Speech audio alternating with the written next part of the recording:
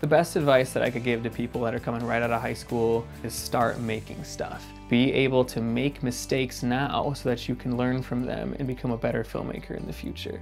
First and foremost, check your ego at the door, just leave it behind. Be there to be a sponge, you know, just absorb all the knowledge that you can. There's tons of knowledgeable people at Compass that know what they're talking about, and they know how to make a movie, and they know how to do it well. So listen to them. The more education you have, the better. Take advantage of them. The school's willingness to say yes to you. Don't be lazy, put 100% into everything that you're doing. Always follow your gut and trust your art. You will get out of Compass exactly what you put in.